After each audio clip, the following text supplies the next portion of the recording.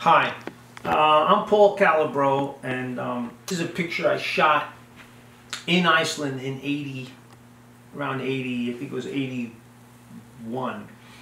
And I was there, it was September, and I was with a friend in Reykjavik, and she said her grandmother had a farm, and there were horses on the farm, and that no one had attended to them or seen them.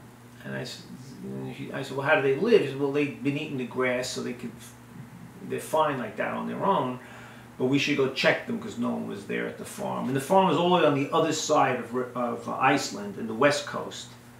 So she had a Citroën, and we got in the car, and we took off to go to that horse farm.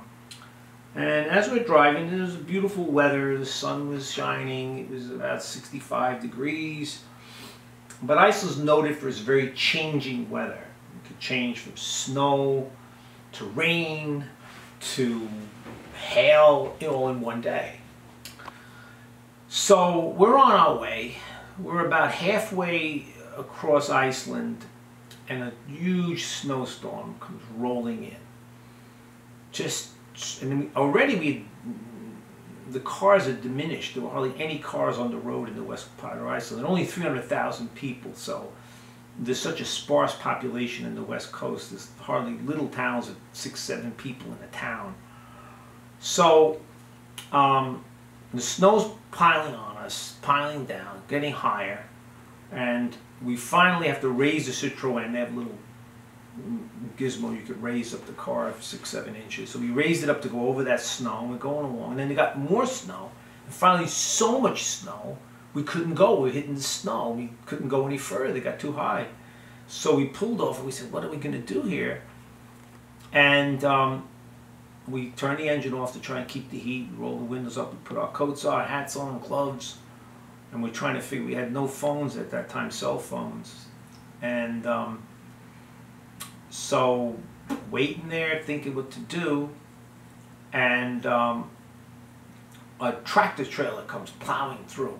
And they plow through, they slow down, and it says an Icelandic guy, you know, what's going on? He said, well, he'll drive slow, we could follow his tracks to the next, there's a gasoline station about 20-30 minutes, half hour or 40 minutes down the way.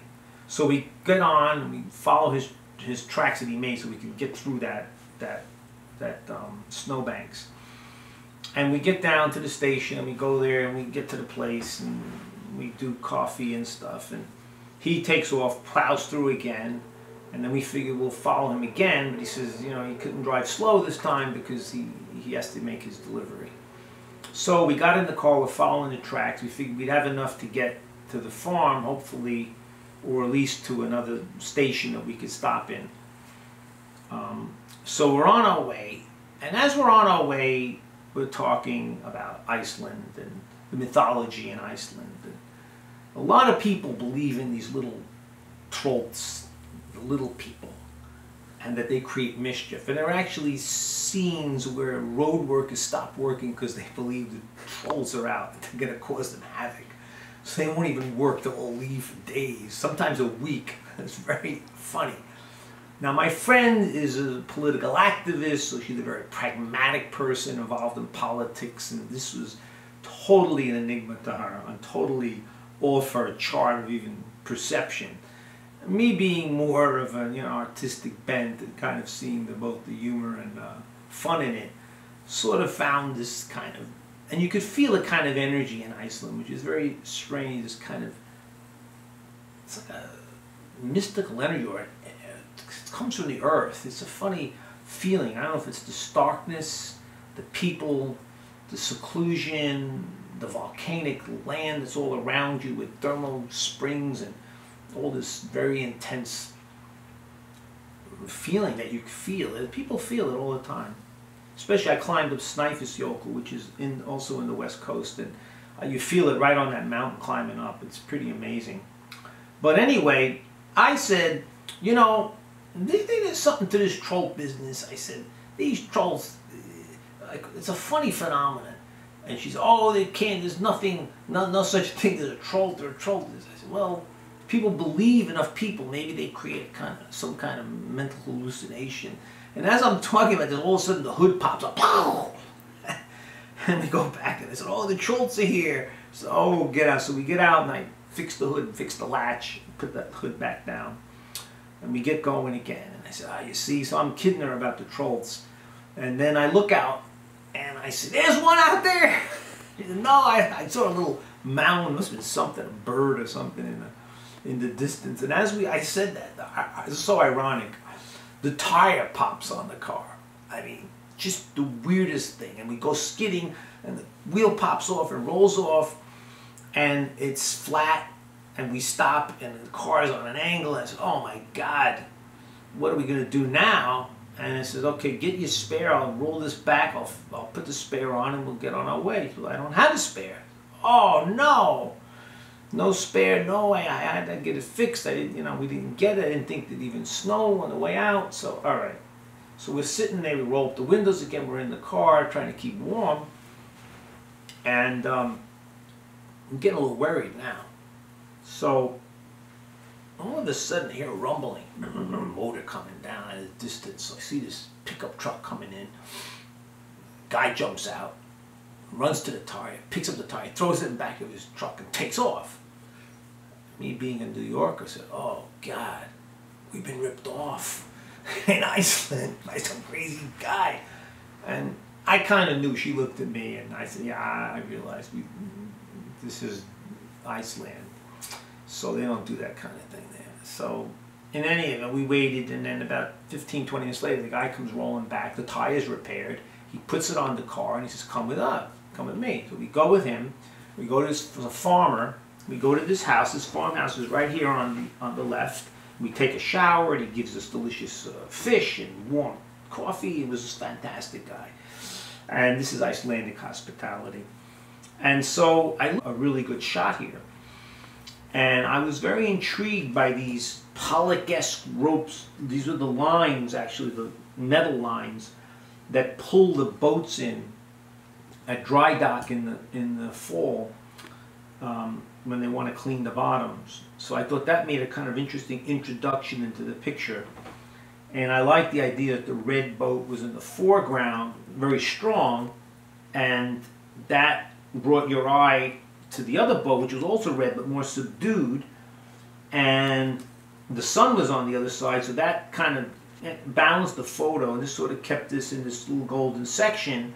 But I needed something else right here, and these two crows were coming. I heard them caw, and I had two cameras on me at the time. I used to carry one with negative film and one with Kodachrome. So I like the colors and printing of Kodachrome, and also good for reproduction. And I liked the negative film because the negative could pick up more of a nuance within the stops, picked up more information. So I had my two cameras, and when the birds came, I shot my first one with the Kodachrome, click right above that mast, and the second two birds came flying there, I clicked that, boom, with the negative, and sure enough, I got the shot just perfect, nothing burnt out, and very interesting. And when I printed, I was very happy.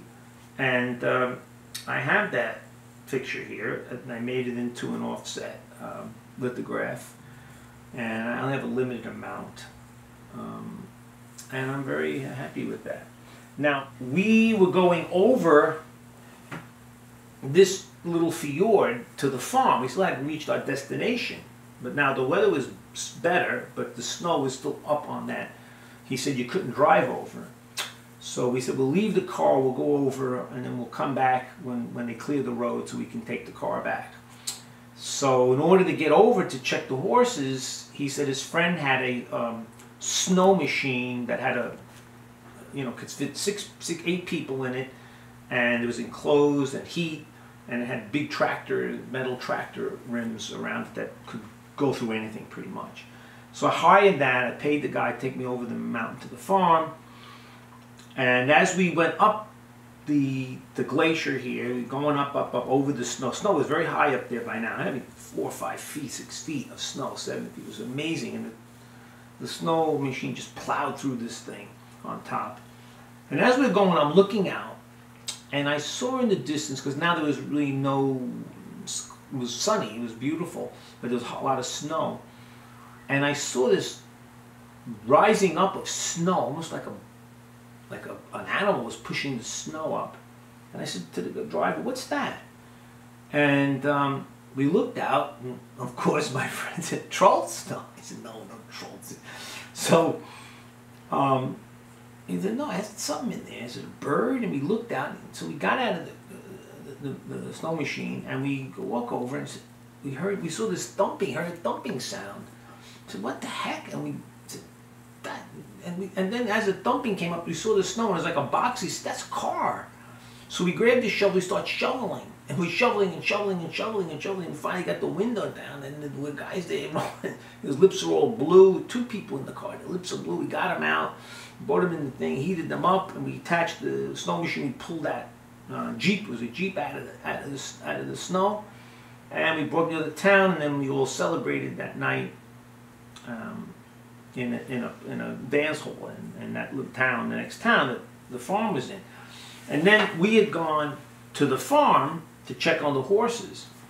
Now, this is the farmhouse here, which we went to, and this is how, most of these farms are on the water.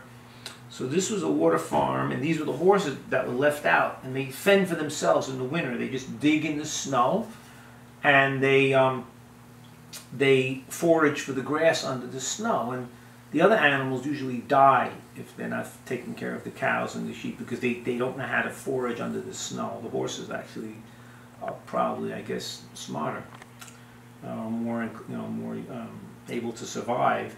So this stallion here, he looked at me. He was like, "Oh, this is my herd here. What's going on?" And we took a little time to get them calmed down a bit, because they were so used to being out there in the wild. And we went in the farmhouse, and this is a photo that I just made a few copies of. That's all I have. I don't even know if I have the negatives anymore. I have to look and see for this one. So this is a limited piece, that's for sure, very limited to a few. And this one, of course, I had more of, and they're both available. So I hope you enjoy this, and we'll look forward to seeing you again.